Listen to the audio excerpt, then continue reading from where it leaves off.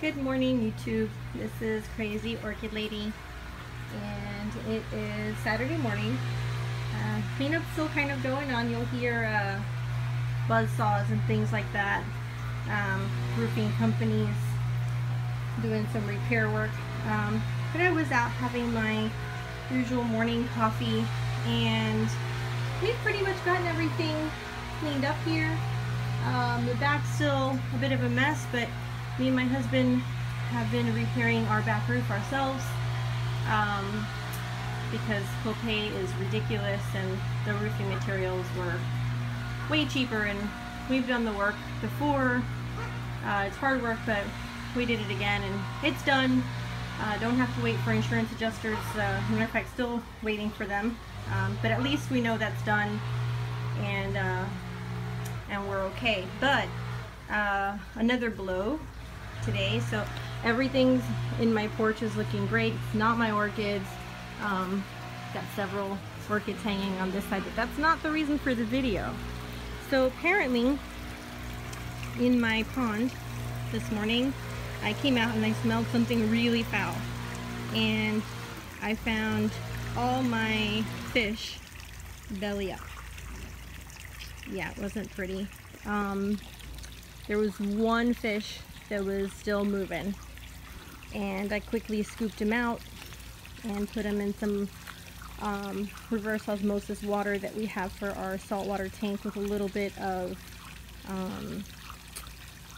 it's like a tank slime coat starter type thing, which I happen to have, so I put a little bit of drops in there and I quickly scooped him up and put him in there. He looked a little bit I don't know, off.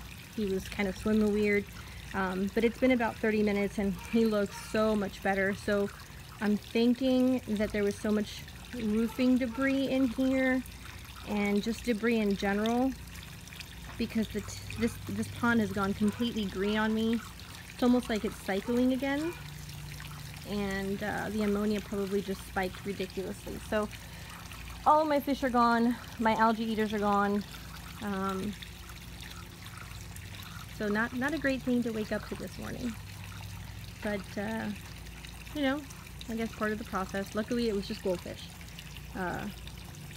We have cranes around here, so I don't put anything but the feeder goldfish in there. Kind of sucks though, because they were big, but it's alright. So for now we have one goldfish in the house in a bowl to care for until we kind of get this figured out. But yep. So just another Irma surprise. On the bright side though, I got several alerts this morning, and a cautionary tale when you're stuck in the house for 4 or 5 days and can't go anywhere because the stores are closed and the restaurants are closed and the streets are crazy, and you have power and internet. Well, you will shop. So and I'm not a shopper, but I did shop. And I got all my alerts today that apparently everything I ordered will be coming in today, which is really bizarre because they were all ordered at really different times. I'm kind of worried about a couple of the packages. They are all orchids. While people were getting prepared for the hurricane and there was nothing we could do, I decided to just kind of sit and chill and check out eBay, and I put in minimum bids on several offers, and what do you know, I won a lot of them. So I will be receiving several packages today of orchids that I got. Great, fantastic deals. I mean, I literally got orchids for 99 cents plus the shipping, which is like $5. So ones that you can't find in stores.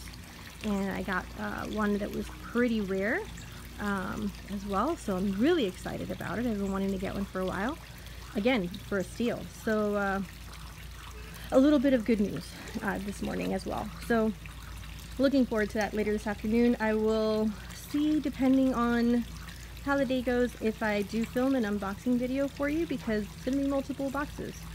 But yeah, so just another day in paradise, what can I tell you? Anyway, everybody have a great rest of your day, and hope to talk to you guys later. Thank you so much. Have a good day.